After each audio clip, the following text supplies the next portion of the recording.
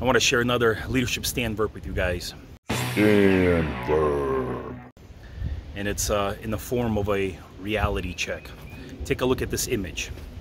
It's a sad image that you see of this enormous whale washed up on the beach that's already dead. And these things happen from time to time.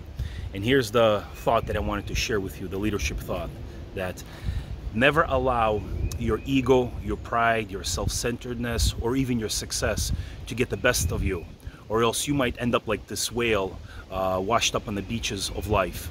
In other words, we understand that this whale does not belong on the beach. We understand that this whale is meant to be in the ocean, in a large body of water.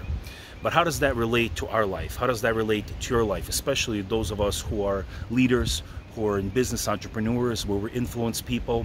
That if we're not careful enough, that we can allow our own pride, our own ego to totally blind us, that we forget to see the boundary lines, and we end up washing out on these shores where our life becomes broken, in despair, destroyed, devastated, so on and so forth.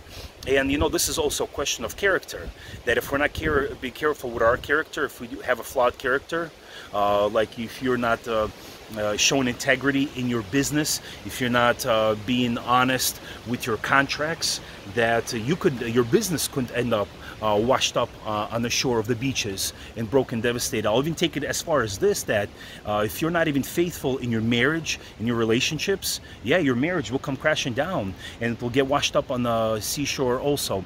So I guess the challenge, the leadership challenge for all of us is this, that we need to continually analyze our heart.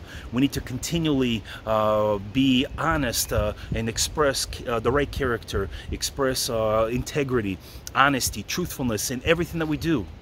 Because for whatever reason, I don't know the details and the logistics, you know, but this whale was washed up on the shore, and obviously that's not where the whale belongs. And because of its massive body, it has no feet like we have feet, it wasn't able to go back into the large body of water where it belongs, and eventually died. So my friend, we need to be careful, and we need to continually analyze our life. We need to continually analyze our behaviors. We need to analyze our heart. We need to analyze our character. We need to analyze everything about our life, so we won't end up like this whale washed up on the beach. Because what is the beach for?